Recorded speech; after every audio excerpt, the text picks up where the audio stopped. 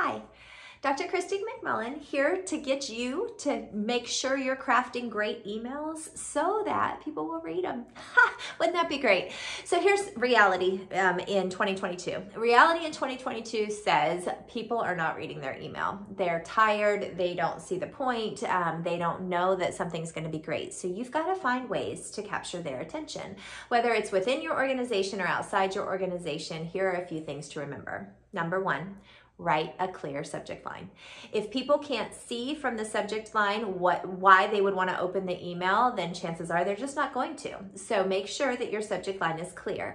Be thoughtful, get their attention. Don't always put urgent, because if you always put urgent, then people just start to ignore urgent. Instead, make sure that you have piqued their interest with that very clear subject line.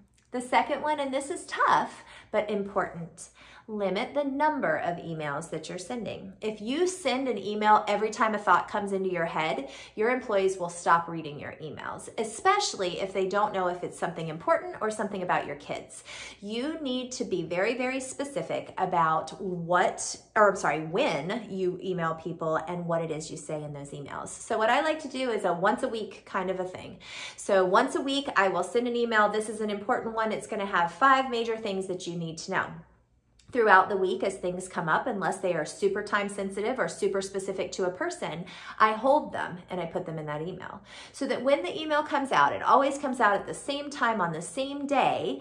People know they need to read it because this is the one communication they're going to get from me, versus every time I have a thought, I'm going to email you and you have to decipher whether or not it's important and it has something to do right now. Something else that really helps is being clear in the email about action items. So if it's something somebody needs to know, it's in one color. If it's something somebody needs to do, it's in another color. And making sure that people know, okay, these are the 3 action items I need to take because of this email. The other thing that really works super well is to make sure you're not writing a dissertation for these people.